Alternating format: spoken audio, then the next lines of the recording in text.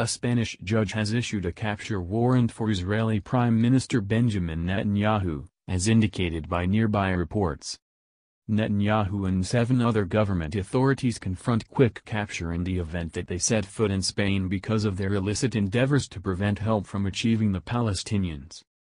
As per the Latin America Herald Tribune, Judge José de la Mata made an official request to the police to advise him if Mr. Netanyahu enters Spain.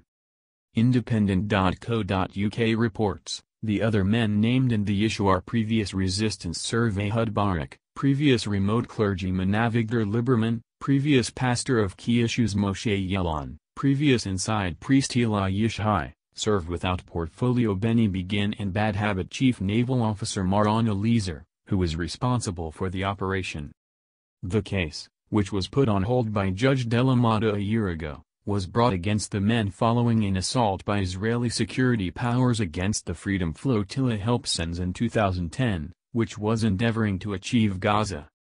It concerns the Mavi Marmara Ascent, the primary non-military personnel vessel in an armada of 6 that were endeavoring to break an Israeli bar of the Gaza Strip. The 6 boats were bearing 500 travelers, compassionate guide and development materials.